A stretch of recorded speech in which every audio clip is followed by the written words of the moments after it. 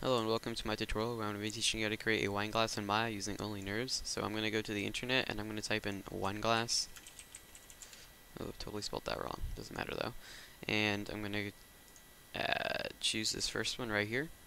And I'm going to save this as, I don't know, tutorial 1. And I'm going to go back into Maya. I'm going to go into my front view and I'm going to go to View, Image Plane, Import Image. I'm going to go to Documents and Blueprints, and I'm just gonna get my tutorial 1 blueprint out, and I'm going to scale this up quite a bit. There, that's pretty good. I'm gonna go back into here and I'm gonna start modeling this. So I'm gonna go to Create, Curve Tools, CV Curve Tool, and I'm gonna turn on the grid snap, which is this magnet and this little grid icon. That way, as you can see, if I were to create one of these, they snap to the vertex, or not vertex, but grid points. So I'm going to create one right here, and then maybe right here, and I'm going to turn that off. And then I'm just going to keep going around. So as you can see, it's starting to create a curve for us.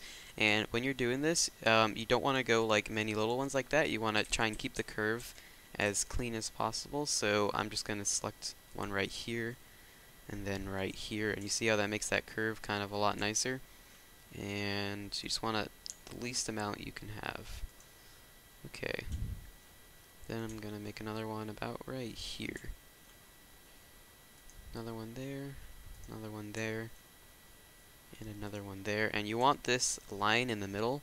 See this big line right here? You want this to be in the middle of the wine glass, because when we revolve this 360 degrees, we're going to need this to be exactly in the middle.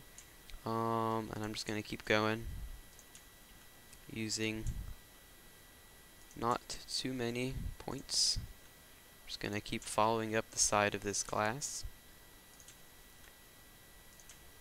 Just going to keep going.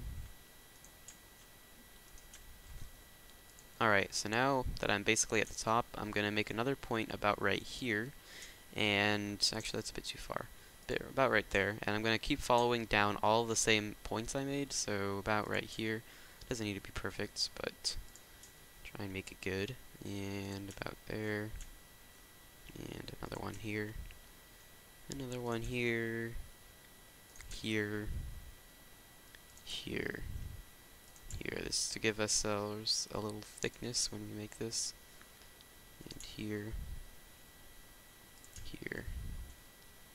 And here. And now what we need to do as well is we're going to have to snap this to there, and we can't use that really. So what we're going to do is we're just going to make one about, maybe about like right here. And I'm just going to hit Q so that this is completed. And then I'm going to hold down right click on it, and I'm going to take that control vertex. I'm going to select that one. And then I'm going to go to, just hit W, hold down V or X. And I'm just going to snap it to the grid line. And I can push it up a little bit. And if I press Q now and just go back into object mode, and if I hide this, then you can see we kind of have our shape. And now what we need to do is we just need to select that thing and then go to surfaces and then revolve and click this little box right here. I'm just going to reset mine so it looks the same as yours. And we're going to want to revolve around the y-axis, so that's good. And let's see if there's anything else we want to change. The segments is how many different things it will make when it's going all the way around. So if we had, 50 would make 50 when it revolves around 360 degrees, which is this end sweep angle, which is this thing right here.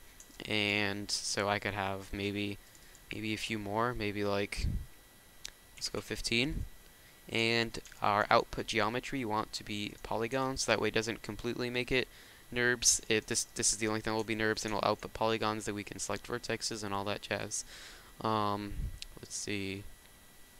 I want this to output as quads, by the way, not triangles, because quads are, in my opinion, a lot more clean. And now the minimal edge length is kind of small, so I'm going to change this to 0.02, and I'm just going to hit revolve. And now, as you can see, it has revolved 360 degrees, and with minimal effort, you can make a wine glass extremely fast. And I can just drag this out here, and it's real clean. You can select all the vertexes, doesn't really matter. And that is that. So thank you for watching, and please subscribe. Come on, come on. There we go. Bye.